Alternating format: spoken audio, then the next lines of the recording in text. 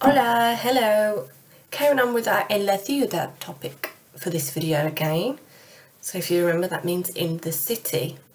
Today we're going to be thinking about transport by learning los vehículos. Los vehículos. Vehicles. So we've got lots here. I'm not expecting you to remember them all. Let's go through some of the ones that will be important for today's lesson. El coche. El coche. Car. La bicicleta. La bicicleta. Bicycle. El avión. El avión. Aeroplane. El tranvía. El tranvía. Tram. El autobús. El autobús. Bus.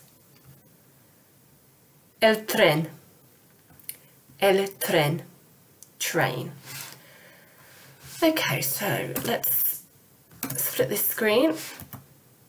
We have got some sentences here that are in Spanish. We're going to translate them to English. If you remember from our previous videos when we were talking about going on holiday, voy means I am going. Here then we're going to combine voy, a mode of transport, and a place to form a sentence that we're going to translate from Spanish into English. So let's have a go at the first one together. Voy en bicicleta a la supermercado. What do you think that means? I am going, where am I going? El supermercado, that should be, sorry.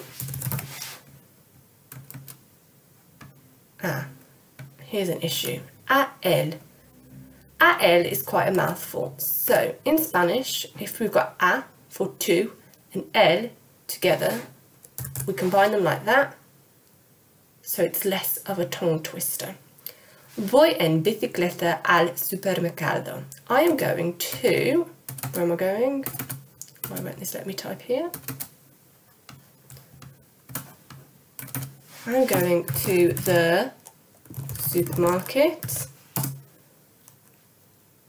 by bicicleta. Bicycle. Stop. Can you have a go at the next one for me? So, voy en coche a la plaza. We don't need to combine these together because plaza is feminine, so we have la. It's only when it's a, el, we combine it for al. I don't think we learned plaza in the previous videos, and that sort of just means the like a square, a town square. So what do you think this one is? Voy en coche a la plaza. I am going to the square by, en coche, by car. Next one. Voy en autocar a la piscina. Voy en autocar a la piscina. I am going to the, can you remember this one? La piscina?